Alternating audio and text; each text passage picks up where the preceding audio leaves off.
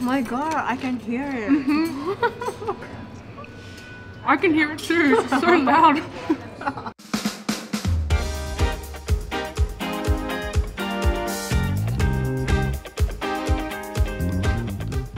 Hi guys, welcome back to our channel, Nick and Helmi. Today we have special guest, Janice Fung. Hi. So Janice is also a YouTuber here based in Sydney. Yes. And she does the food and travel vlogger as well. So check out the link below here.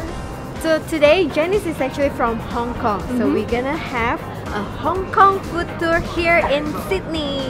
Yes, we are gonna have Hong Kong breakfast, and we're gonna have dim sums, and we're gonna have Hong Kong desserts as well, which is my favorite thing to eat. Yep, so stay tuned and let's see how good the Hong Kong food are. It'll be amazing. Our first stop is Ching Coffee Lounge for your classic Chaan Teng experience that you normally find in Hong Kong, which serves classic and affordable menus, perfect for our breakfast adventure this morning. So this is pretty much your good old greasy Hong Kong food.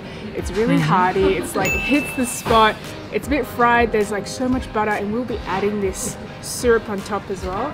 And we also asked for some peanut butter. I can't really see it, but I'm sure it's there somewhere. Maybe it's underneath. Oh, that's like, it's all connected, I think. Alright, we'll just go and try we'll this. we'll just dig in and see what it's like. Alright. I already know what it's like. It's gonna be amazing. Last time we went to Hong Kong, me and Helmi loved this French toast, so this is something that we always look forward to eating again. Oh, look at that butter. Oh wow. Oh, it's melting. Look at that. Oh, is that inside there? Yes. Peanut butter inside. Oh, that looks so look at good. that. Look at that peanut butter inside. Talk about healthy breakfast, mate.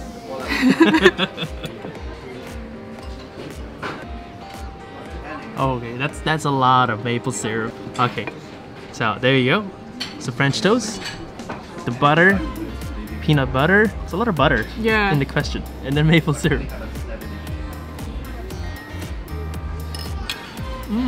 It's really eggy on the top. You can really feel it. But actually, what's very prominent is actually the peanut butter. It's so creamy there underneath. Oh my gosh! And then the butter on top is like a little bit salty and just encases everything all together. And then you got the maple syrup, and then just hits you with all this sweet flavor on top. It's a really nice combination of flavor. Okay, I've got peanut butter, condensed milk, and then I'm just gonna smother it in the syrup as well. Lots of syrup.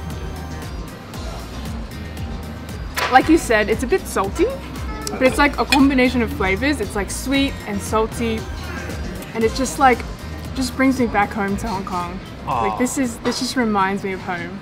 And also we have the Hong Kong milk tea. So if you go to any Hong Kong restaurant, you need to order this milk tea. So which is like Chaan Teng style, Hong Kong style cafe.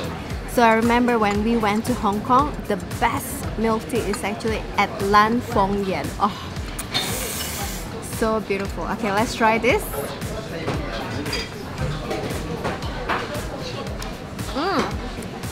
There's no flavor. I think you have to put sugar on top, because this is literally like black tea, but it's not sweet at all. It just needs a bit more sugar, I think. The Hong Kong style milk tea is there, but I think with a bit more sweetness, it'll be like a lot better. And I agree, Lan Fong Yuan's one of the best milk teas in Hong Kong. Definitely go try it if you're there.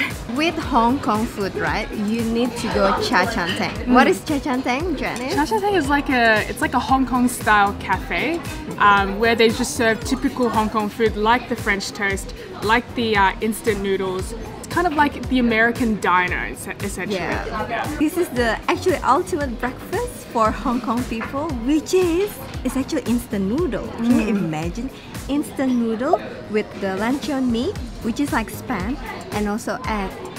Well, this place actually do it healthier because they put some veggies, but usually they don't have veggies. No, right? usually they don't have veggies. Yeah, but oh my god, I can't wait to eat this. What is this noodle? It's actually instant noodle. Even the soup is instant noodle soup, so full of MSG, which is great. Oh, How's the so broth? good. It's so good.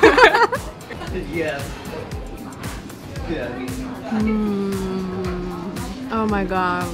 It's like a glammed up version of instant noodles. I know. This is like, you know, usually for Indonesian we love the mee goreng. I actually prefer this style of, you know, eating instant noodle with the spam, the lechon meat. You know we are at a Hong Kong style cafe when some of the bowls are a bit chipped because it doesn't matter how the food is held, all it matters is the food itself. Okay, I'm gonna try the broth like Helmi and Nick.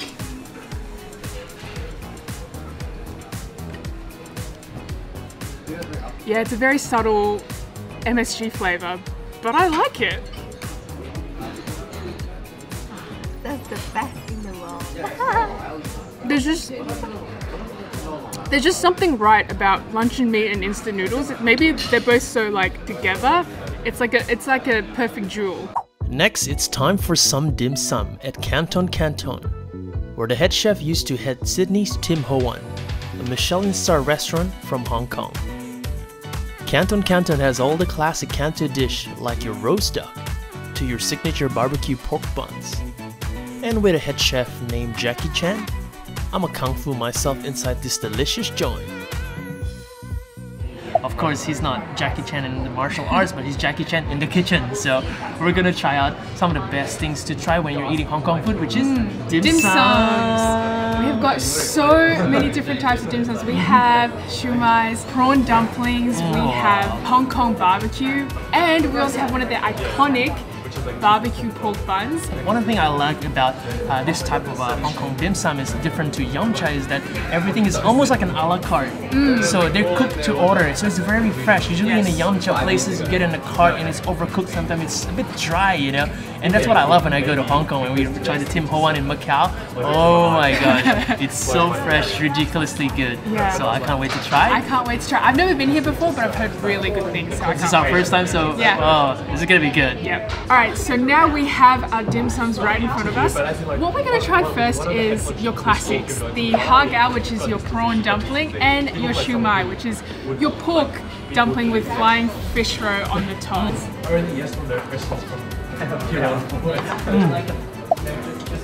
This is really good. It really hits the spot. Like I can taste the pork, and there's prawn on the top as Yes, well. there's a prawn too. The prawn is really, really crunchy. This is called phoenix eyes. I've never had that before. This is like ha cow, which is the prawn dumplings, and they use the black garlic on top. Look. And also the wrap is actually the green wrap.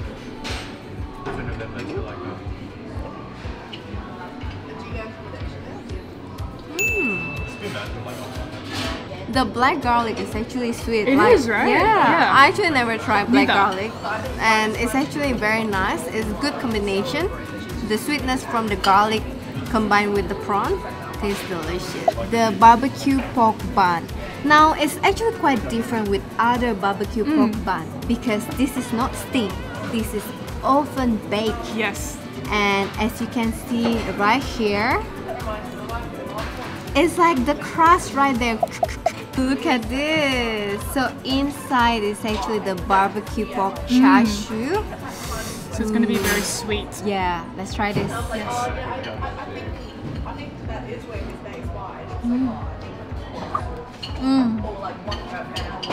I like how crispy, like the outer layer, so sweet. I know, and the pork is so meaty, like you can actually see and taste the pork in there. So it's very good combination of the saltiness from the pork because the pork is like char siu, but then caramelize it, right? Yeah. Maybe put some Which sugar. is why it's so sweet. Yeah, and then outer layer is with the bun and also the crispy layer on top with the sugar. And because they baked it, the inside is like still a bit fluffy, but then the outside is like very crunchy. And now we are gonna try roast meats. So like roast meats is very popular in Hong Kong. We have char siu, we have roast duck, we have roast goose. We also have roast pork with like the really nice crackling on top. With the roast pork, there are 3 different layers. So firstly, there's the amazing, beautiful crackling on top. I'm expecting a huge crunch.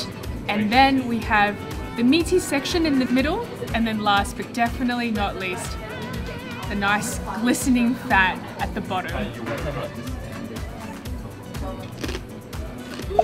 My god, I can hear it. I can hear it too, it's so loud. The crunch, you can hear it, I hope. But then like it's so soft in the middle, so once you get through the crunch, it's like, oh, there's a little bit of like a firm pillow, and then you get to the very bottom of the fat, it's like, it just like coats everything in oil, and it's a perfect story really.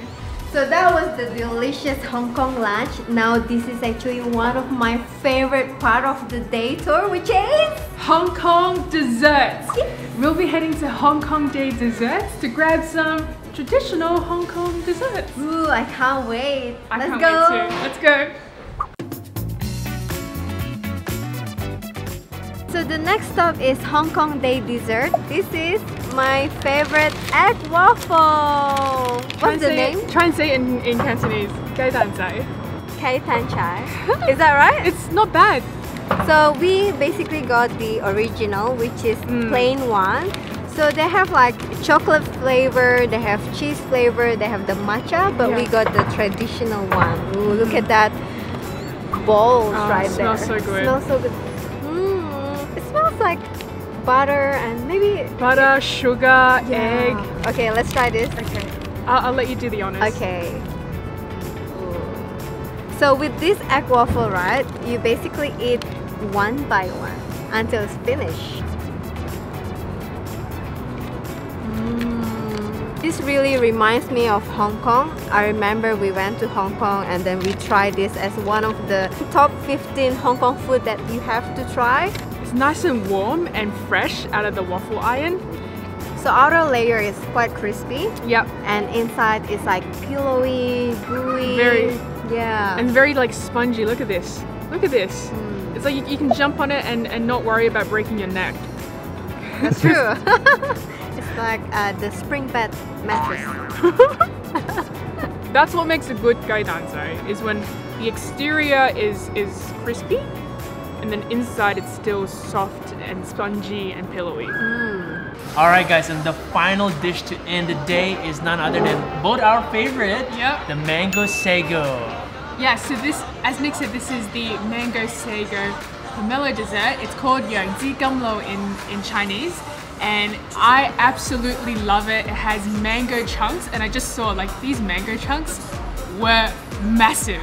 They also have sago, they have pomelo, they have coconut milk, condensed milk, and a whole load of sugar.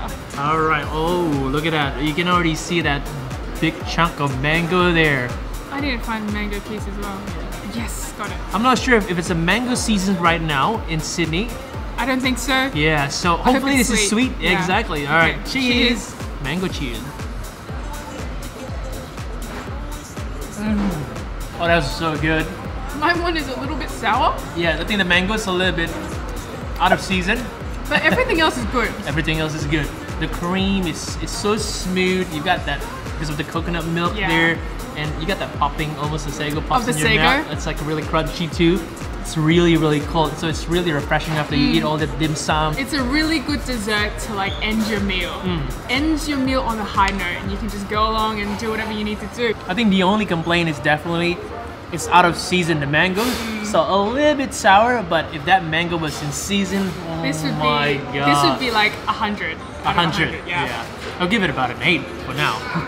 Just because of the mango. So that's all for today's Hong Kong food. I hope you guys enjoy. Don't forget to check out Janice's channel because we also have the collab with her. Yes, I'll be posting the collab on my channel as well, so make sure you check it out. Link will be in the description. There you go. So don't forget to punch the like button, subscribe, and comment which one is your favorite Hong Kong food. Until next week, see you later. Bye.